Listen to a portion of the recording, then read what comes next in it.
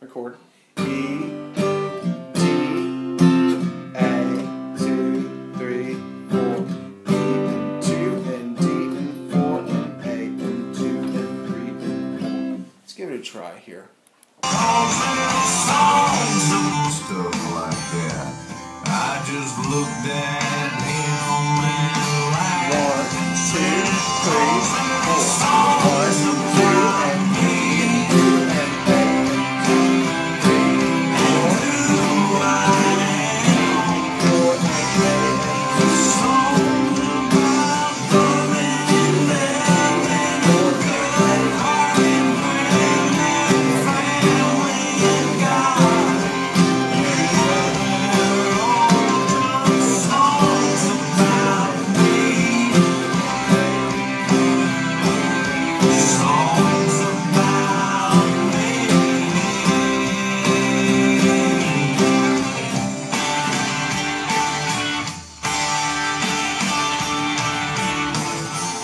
Okay, now that part's a little bit hard, okay? I'm going to show you one of the hardest chords you've ever played, okay?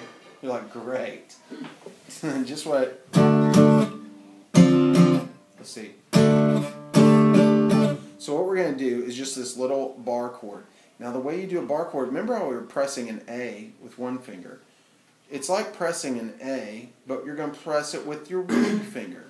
Slide it up here to the 4th fret away from the capo, which is your second dot away from the capo. Good. Now this finger comes over here and plays this note.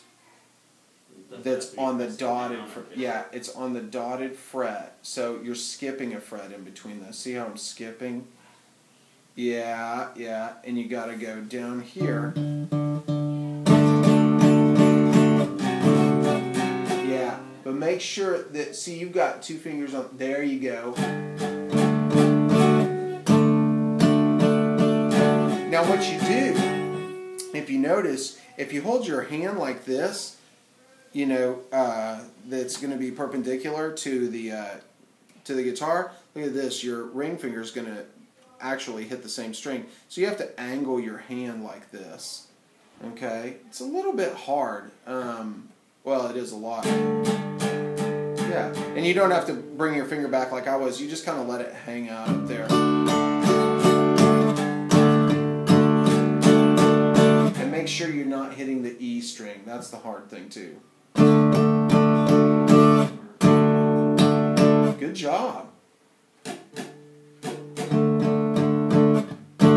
Okay, and just practice that one for